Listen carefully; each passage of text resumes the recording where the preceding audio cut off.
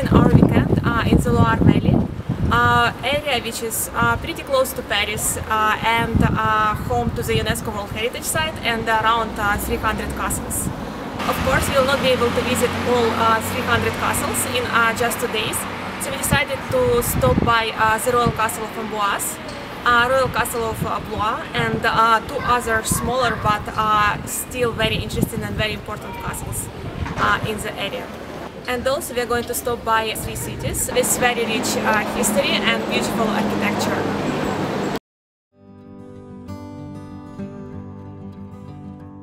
This is a tree which apparently was planted by Napoleon Bonaparte about 200 years ago.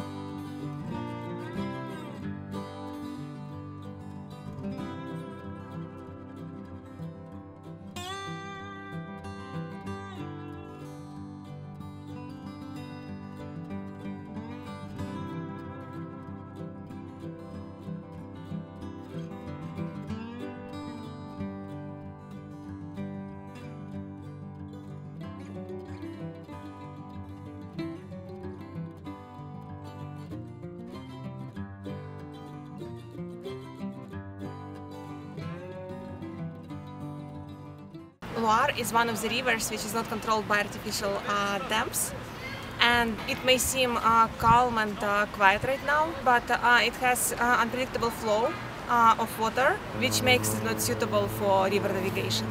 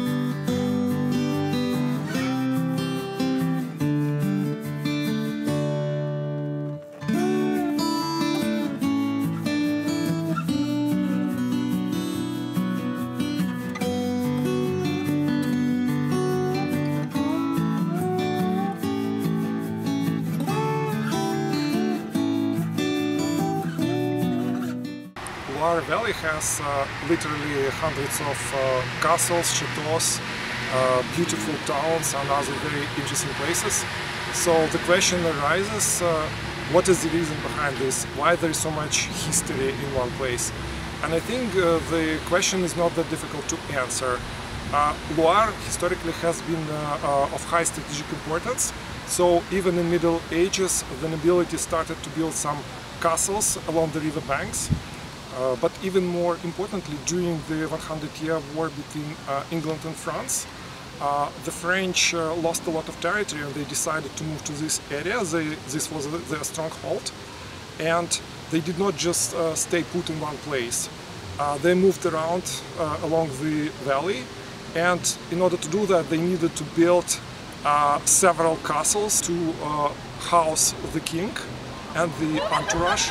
Even after the war ended, they decided to stay here because the area was very nice. There were lots of hunting opportunities in the forests, and on top of that the river made it easier to move goods around, so this also facilitated the construction. In addition to that, it was easy to extract some materials to build the chateaus. And together with the power, to this area moved lots of nobility because they wanted to be close to the king. And that continued even after the court moved back to Paris. And now the chateaus are here. They could not just disappear, and they continue to attract lots of visitors. And this area deservedly got the UNESCO World Heritage Site nomination.